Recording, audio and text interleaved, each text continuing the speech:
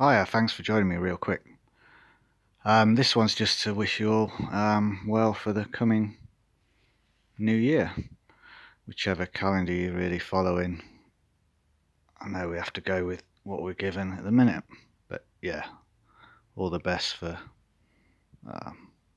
2023. Real quick, I just want to sort of show something.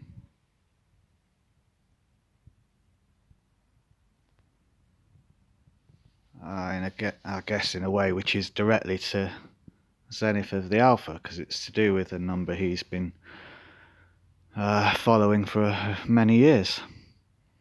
I was just chatting to him briefly the other day, and we mentioned about gematria, and I've not done it for a while. So yeah, this one's just to respond to him, really, as I've just had a little look at some gematria for the first time in a long while, many months. But what I've been also looking into lately is symbols, because that is the language of the unconscious. Okay, we know this symbol is the Bluetooth symbol. What you can see there is like an X clearly in the middle, yeah? And then what are you left over with? You're left with a upside down V and a normal V. As above, so below, arrows pointing up and down, yeah? XVV.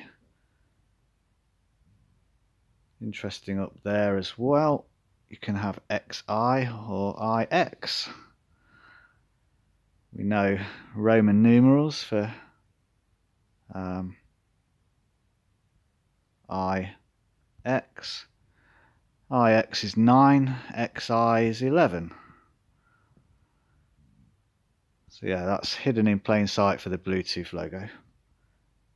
What I'm more interested in, to show you for this purpose of this bit of gematria video, X and VV. XVV for Bluetooth.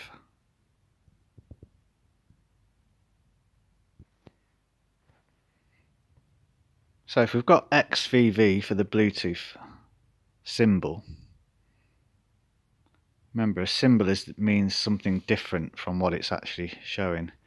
Even though technically it's a sign, the Bluetooth image, it's actually a symbol because it's got more meaning behind it.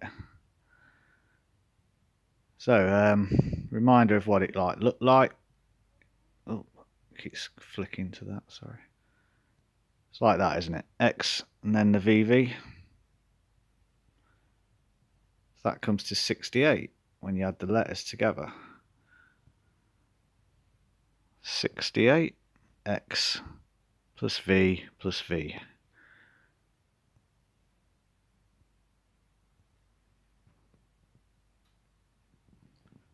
Now 68 can be a date for 6th of the 8th month. That's where Zenith's 218 number comes in. Okay, so the XVV for the Bluetooth image, you've got the X there, and then you've got the VV.